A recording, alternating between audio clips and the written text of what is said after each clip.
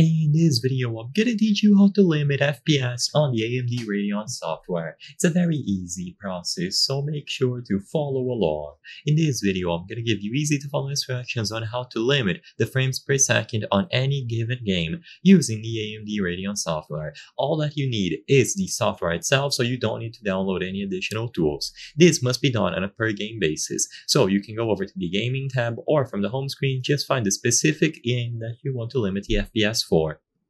So let's say, for example, I want to limit the FPS for Borderlands 3.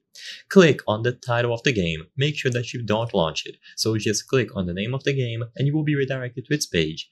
In here, you will have plenty of options at the left, and the one that we are looking for is Radeon Chill.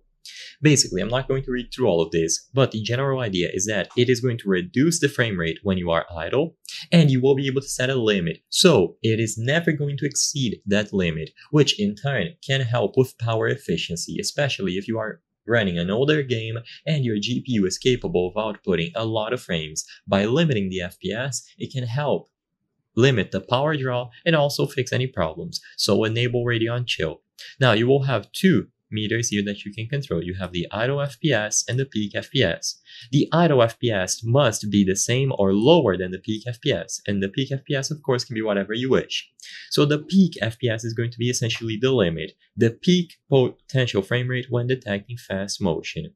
So set this to the maximum that you wish to achieve.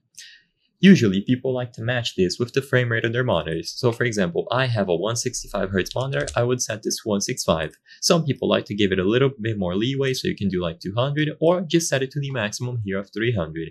The idle FPS is going to be the minimum, so it's always going to try to achieve this FPS. Of course, sometimes it will dip below it, especially if your computer specs don't meet the minimum requires, but the point is, it is going to try to target this FPS when it is idle, the target idle frame rate when there is no motion detected. So use these however you prefer, but the most important one is the peak FPS to actually limit the maximum. I hope I was able to help you on how to limit FPS AMD Radeon software. If this video helped you, please be sure to leave a like and subscribe for more very easy tips. Thank you for watching.